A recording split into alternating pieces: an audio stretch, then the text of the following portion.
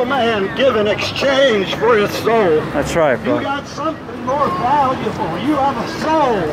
And one day it's going to spend eternity in heaven or hell, depending on what you did with Jesus Christ. You said that's real hard, preacher. And I know it's hard, but you better to learn it now than after you die.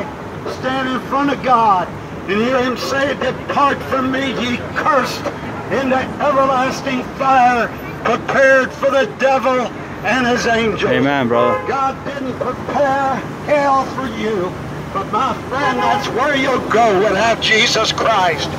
Those people across the street, they don't believe in hell. No. They don't believe that Jesus Christ did anything for you. No. But I tell you, I've been born again. I've been washed in the Yes, blood. amen. I gave my life to Jesus Christ.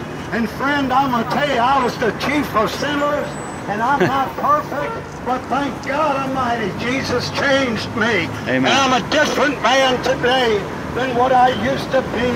It's not because I tried to pull myself up by my bootstraps, but it's because the blood of Jesus Christ washed me from my sins. Has he washed you?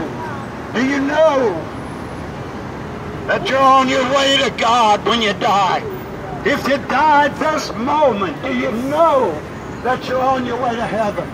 I'm not talking about I hope so, I think so, maybe so, could be. I'm telling you, if you're born again, friend, through the blood of the Lord Jesus Christ, you'll know that you're on your way to heaven. Yeah, right. Look, there's nothing in this world that's more valuable than knowing where you go when you die.